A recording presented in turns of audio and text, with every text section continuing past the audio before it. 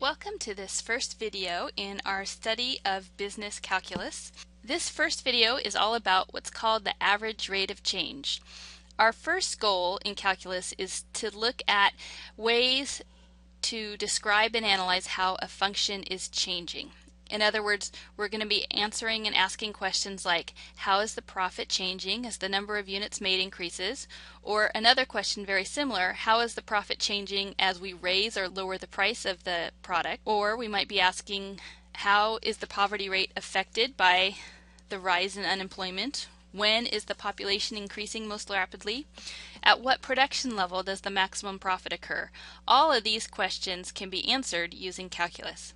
As we learn the mathematics of calculus, we'll be developing tools to answer these questions, but in this first section, we're going to start at the most basic level, and we're going to look at what's called the average rate of change. So our goals in this video are to be able to compute the average rate of change if we're given a graph or a table of data. Then we're going to also learn to interpret the average rate of change in the context of an application problem. So can we write a sentence that describes what that average rate of change means? Let's start by looking at the profit function that I have depicted in this graph here. My red curve, this one here, is my profit function, and the profit depends on the variable t, and t, this is time. So it's actually the time in years after 1990. So here is t equals 0, so that's going to represent 1990. 5 years later, this is 1995. 5 years after that, we're looking at the year 2000. The y-axis here, this is our profit, and each one is 1 million. So this here would be $2 million. This would be $4 million. This would be $6 million. So let's first start by figuring out between 1995 and 2000, so we're looking at these 2 years, 1995 and 2000, the profit increased by how much? Okay, so if we look here, in 1995 my profit is at 2 million, and in 2000 my profit is up here at 6. So the change in profit over those 5 years is $4 million. Now, if we want to take that 4 million and average it over the 5 years so that we can figure out how much did the profit increase each year, then what we would need to do is we would need to take our 4 million and divide it by our 5 years. And if we do that, we're going to get 0.8. So this means that between 1995 and 2000, that profit increased at an average rate of $0.8 million per year. So hopefully when you look at that, you see a correlation with something that you have done a whole lot of in the past, and that is finding the slope of a line. So this point right here is the point 5, 2, and this point right here is the point 10, 6. And what I did there was I took 6 minus 2, that's our change in our y value, over 10 minus 5, that's the change in our x value. So we did 6 minus 2 over 10 minus 5. That is just the slope of that line that I have drawn between those 2 points. So finding that average rate of change, this is just a fancy way of saying you're finding the slope of the line that connects the 2 points. Now the slope of that line, we use that idea so frequently, we call that line something special. We call it a secant line. So when you have a curve and you have 2 points that are on that curve and you draw a line between those 2 points, that is called a secant line. What we just did was we found that average rate of change of our P between 1995 and 2000. And basically, again, what we did was we took our 2 points. One of them was 5, 2, and the other one was 10, 6. And we found the slope between those 2 points. And we got 4 over 5, which is 0.8. Okay, so let's talk about the units of our average rate of change. So to compute our average rate of change, you take the change in P over the change in T. So the units of that average rate of change are going to be the units of P over the units of T. So here we have $1 million, and our units of our T are in years. So our units are in $1 million per year. That's another way of saying $1 million over years. So let's look at a second example where we're finding the average rate of change if we're given a table of data. So the following table shows the amount of money that companies invested in venture capital during the years 1995 to 2001. T equals 5 corresponds to 1995. So this is 1995 right here, and here's our years, and then our investment is in billions of dollars. So we're supposed to compute the average rate of change between 1995 and 2000. So 2000, that's 5 years after 1995 or 10 years after 1990. So that would be T equals 10. So these are the 2 points that we're going to want to use to find our average rate of change. If I wanted to, I could write those as ordered pairs. And then to find the average rate of change, I'm just calculating a slope. So I'm taking 16 minus 0.05 over 10 minus 5. So I end up with 15.95 over 5, which is 3.19. So let's quickly here figure out what those units are. So remember, the units of our average rate of change, that's going to be the units of our M per units of our T.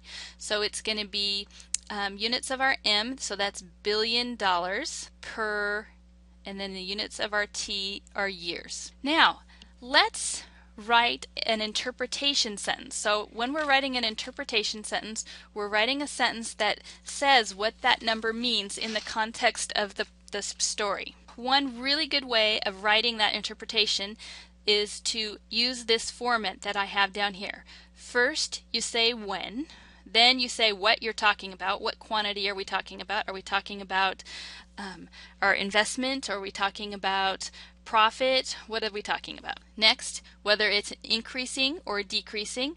And last, by how much, and include correct units. Let's write a sentence here.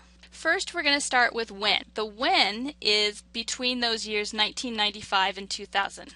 So I'm going to put that on the first line here.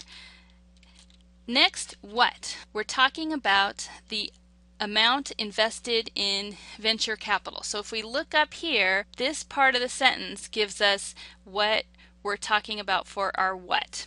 So we would say the amount invested in venture capital. The next part of our sentence is whether it's increasing or decreasing. Since our average rate of change, which is a slope, is positive, we're talking about an increasing quantity. So we're going to say is increasing at an average rate of, okay, and then we're talking about the last part of the sentence needs to be by how much. So we're talking $3.19 billion per year. So this is what our sentence should look like. So let's real quickly here make sure that we know what each part is. So this between, that's our when. The what, that's the amount that's invested, and you get the what by looking up here at the original sentence. Increasing or decreasing, that is determined just by whether your slope is positive or negative. And then finally, by how much, that's the actual value of that average rate of change. And we've got the correct units in there. So now we're going to do another one. So this time we're supposed to compute the average rate of change between 1999 and 2001. Okay, so pause the video, compute this average rate of change over this interval, and write that interpretation sentence, and then unpause and see if you got the same thing I did. Good, you're back. So here, the average rate of change, the calculations, first I wrote down the 2 ordered pairs, then I used my slope formula to find that average rate of change. This time it's negative, so that means when I write my sentence I'm going to say decreasing instead of increasing, and then it's going to be negative $2 billion per year. So let's look at our sentence. So the when, that's between 1999 and 2001. The what is the same this time. This time we're decreasing instead of increasing. And notice that when I use that word decreasing, that takes care of this negative sign. So I don't need a negative in the by how much, because I've taken care of that negative by using that word decreasing. And then finally, we have the $2 billion per year. Okay, so in this next part, we're supposed to figure out during which 2-year period was the average rate of change the greatest or the least. So one thing that gets a little confusing is when you're looking at a 2-year period, it's tempting to think of these 2 points as a 2-year period. But really, if we take our difference in our t's, 6 minus 5, that's only 1. So this is not a 2-year period. A 2-year period is that period. So we need to use this point here and this point here for our slope. Okay, so I'm going to do this first one. So my average rate of change is going to equal 1 minus 0.05 over 7 minus 5. So our denominator is going to be 2. Our numerator is going to be 0.95. So this is going to be 0.475. So I want you to pause the video and find the remainder of these 4 2-year period average rates of change, and then play again and check to see if you had the same answers. You're back. So here I have all of my average rates of change. So let's pick the greatest and the least. So when they ask us for the greatest and the least, they're asking us to think about these slopes in terms of like a number line. So if I put all my slopes on a number line here, the one that's the farthest to the right, that would be the greatest. So this one here would be way over here at 7, so this is going to be my greatest. Now the least one is usually a little bit harder for people. When we're asking for the least, we're asking the one that's the farthest to the left. So even though this one here looks like it's the smallest number, the farthest to the left is going to be this -2. So this is going to be our least. So over here is -2. The 0.045 would be, in there somewhere. But we want the one that's the farthest to the left on our number line. So that's our least. So let's look at one more example where we're looking at average rates of change based on a graph. In this one it says the following chart shows the total annual support for the arts in the U.S. by federal, state, and local government in the years 1995 to 2003 as a function of time in years. T equals 0 represents 1995 together with the regression line. The regression line, that's actually the line that would fit the data the best. So if they put all these data points into a calculator and they found the line of best fit, that would be this red line here. So this red line, this is the line of best fit. This data doesn't actually look super linear, but we're going to go with it. So let's look at this first question. It says, over the period 0 to 4, the average rate of change of government funding for the arts was less than, greater than, approximately equal to the rate predicted by the regression line. Okay, so the rate predicted by the regression line, they're asking us about the slope of that red line. And when they're asking us about the average rate of change, they're asking us about the slope of the line between the 2 points. So in a sense, they're asking us for the slope of the secant line connecting those 2 points. So if we're looking between 0 and 4, so here's 0 and here's 4. So if I compare the line between these 2 points and the red line, those two lines look like they have about the same steepness. They have about the same slope. So I would say that these are approximately equal. Let's look at the next one. In part B, they're asking us to do the same basic thing, but instead of going on the interval 0 to 4, we're supposed to look at the interval 4 to 8. So let's draw those 2 points in again. So here is 4, and here is 8. So we're comparing the slope of this purple line with the slope of the red line. So the purple line, this has negative slope.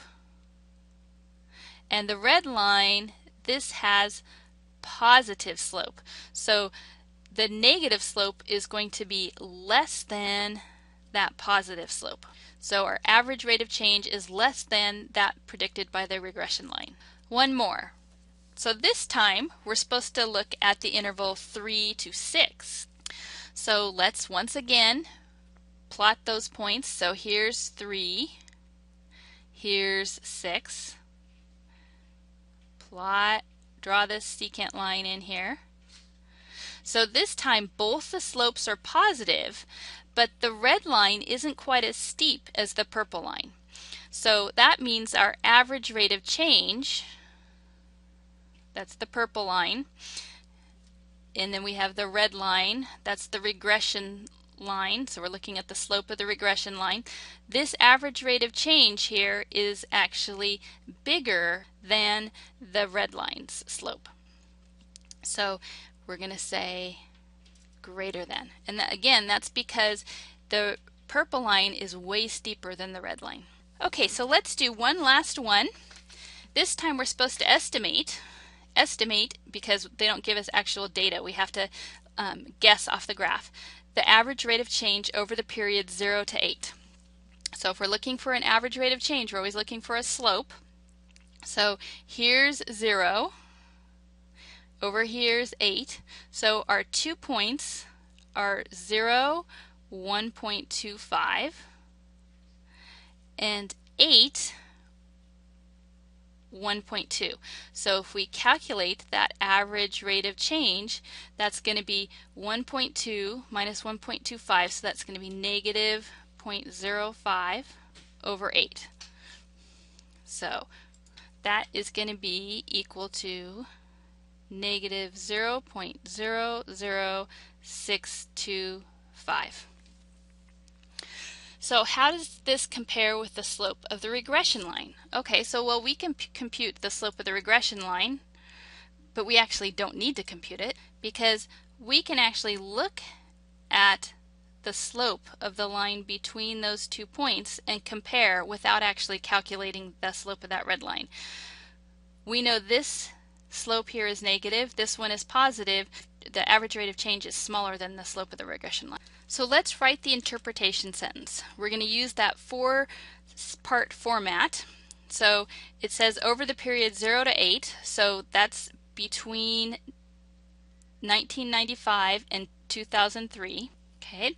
Next is the what. So we're looking at the total annual support for the arts. Next we're looking at whether it's increasing or decreasing. Since our slope is negative, it's decreasing at an average rate of, so here we have $0.00625 billion.